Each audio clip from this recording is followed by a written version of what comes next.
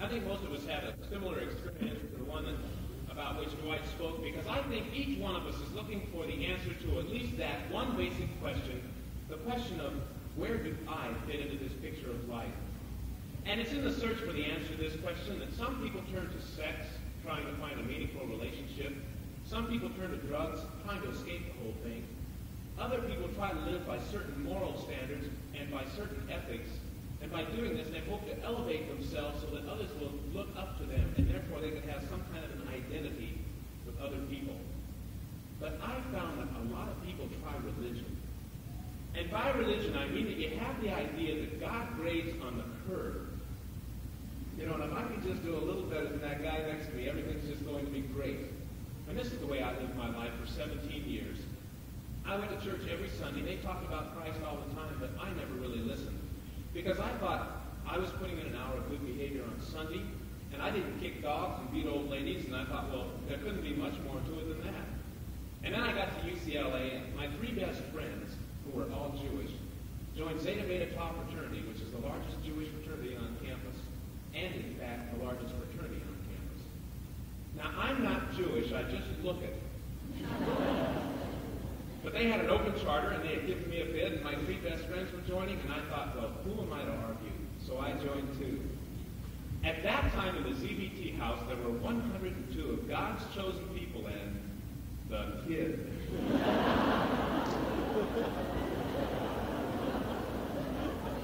And we used to sit around, and these guys would fire all kinds of questions at me. Questions like, Dennis, do you really think it's intellectually honest to believe in Adam? And I try to explain to them, look, guys, I don't want to be an intellectual. I just want to be like all of you.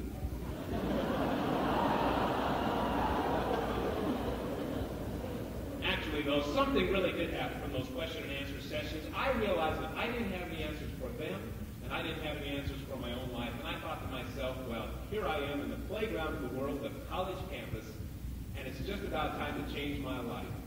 And there used to be two groups that would leave our fraternity house after dinner. There was one that went to study, and one that went with me. Oh, I knew some of you had been there. Well, we used to do absolutely anything but study, but I was fortunate all the way through UCLA. When I graduated, I was chosen one of the top 20 all-around students out of a class of 4,300. I was voted president of my fraternity, and no one's been able to figure that one out. And I was in every organization in which I ever wanted to be, and then the worst thing in the world happened to me. I graduated. They handed me a diploma, and they told me that this beautiful world I had built around myself in 4.5 years. Yes, I crammed the 4-year program into 4.5.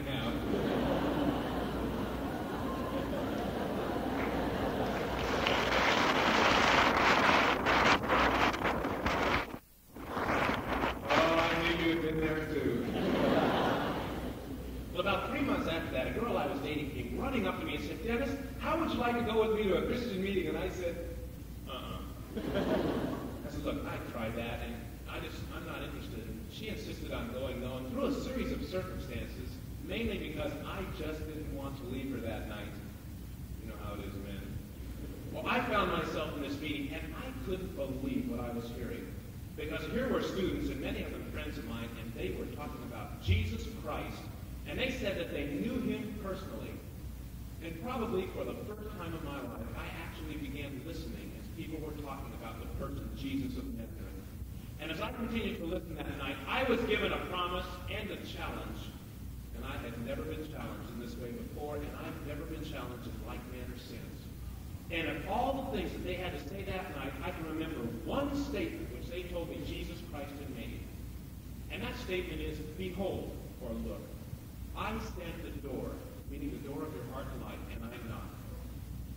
And he said, if any man will hear my voice and open the door, I will come into him. And that night they told me that if I were willing to open up the door of my life, either Jesus Christ would come into my life and change it as he had promised, or he was the biggest liar who's ever lived. And I realized that was true. He promised to change my life, and if I'd allowed him to come into my life and he didn't change it, then he was lying, and he certainly wasn't capable of being the one whom he claimed to be, the perfect God-man.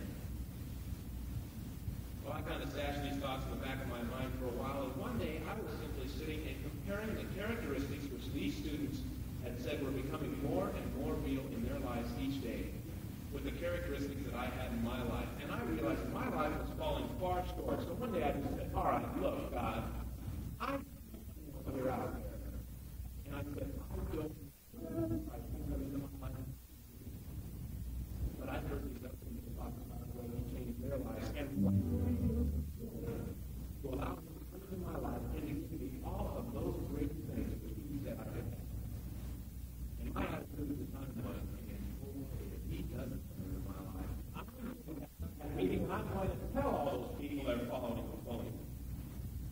But I never had to go back to that reason because Jesus Christ did come into my life. And you might say, well, what do you mean, Dennis? I thought if he's really there, then my life should begin to take on characteristics similar to his. And that's exactly what happened. I began to experience his kind of peace. Thoreau said most men live lives of quiet desperation. And H.G. Wells, a well-known philosopher and historian, at the age of 65 said, I have no peace. He said all of life was at the end of its tether. We hear the leaders of the world today crying for peace, and they can't come up with a solution, yet Jesus Christ said, peace I leave you, my peace I give to you. And he said it's a peace which surpasses all understanding. And I found in my own life experience that I was elevated above the circumstances, and I didn't have to respond to every little thing that was happening around me. And I found peace in my life at times when I didn't even expect it. I also began to experience his kind of love, and it's the greatest kind of love you can have.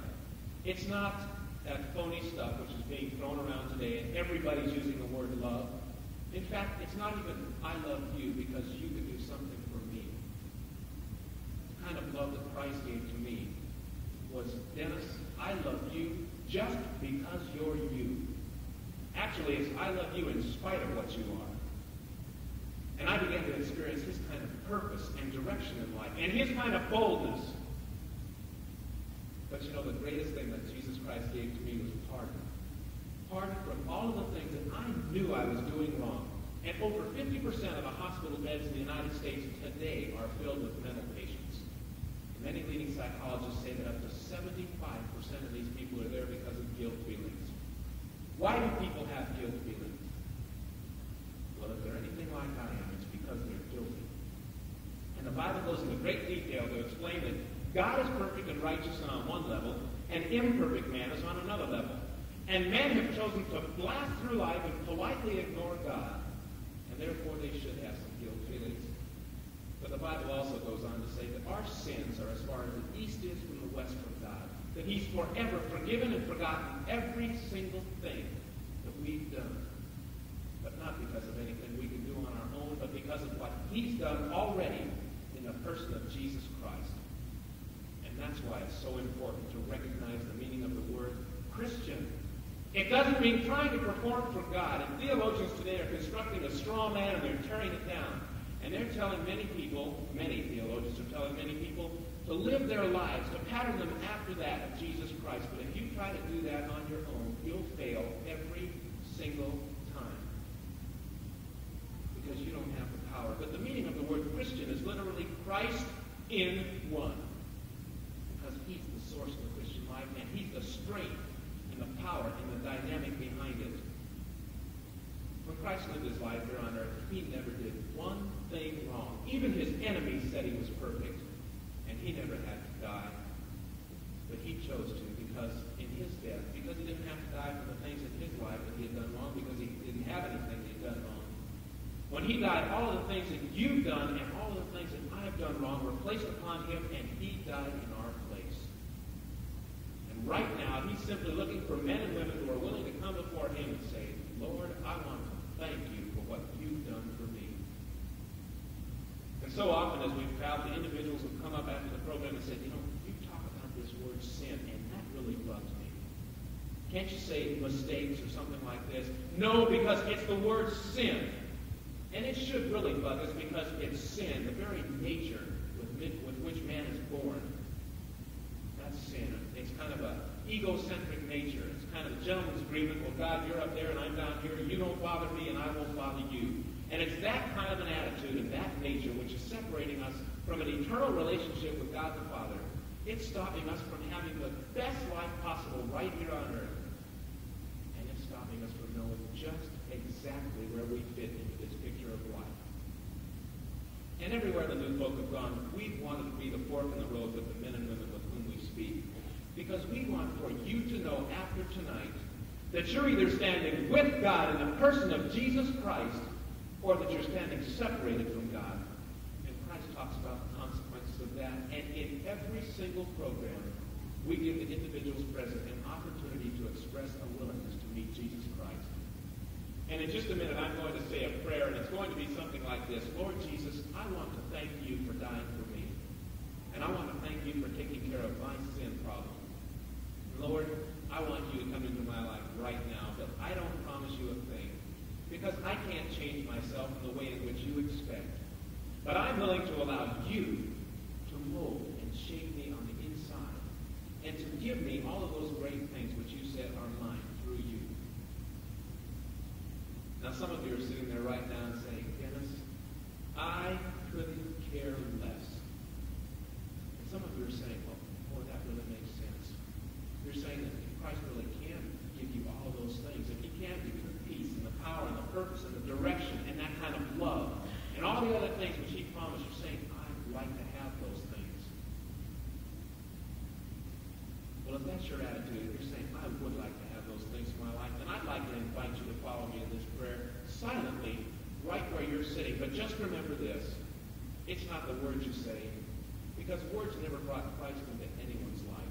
But it's the attitude you have in your heart. And if right now, on the inside, if you're saying, I'm willing, then I'd like to invite you right now to follow me in this prayer. Lord Jesus, I want to thank you for dying for me. And I want to thank you for taking care of my sin problem. And Lord, I want you to come into my life right now, but I don't promise you a thing. Because, Lord, I can't change myself in the way that you expect. But I do want you to give me all of those great things which you said are mine through you, and I'm willing to allow you to mold and shape me on the inside. And I thank you for coming into my life just exactly as you said you would. Amen. If you said that prayer for the first time ever, Jesus Christ said that just now, he sent his Spirit to live inside you. Do you feel any differently? Oh, I doubt it, because Christianity isn't a matter of feeling, it's a matter of fact. And faith simply means taking Jesus Christ at his word. He said, if you open the door, you'll really be lucky if I come in. No, he said, if you open the door, I will come in. And he compares his Spirit with the wind. And he says the wind blows where it will. You can't see where it's going or from where it's coming, but you can see its effects. And if you said that prayer, if you continue to count upon the fact that Jesus Christ is in your life, you will begin to see the effects. Jesus Christ said, I am the way, the truth, and the life. And without the way,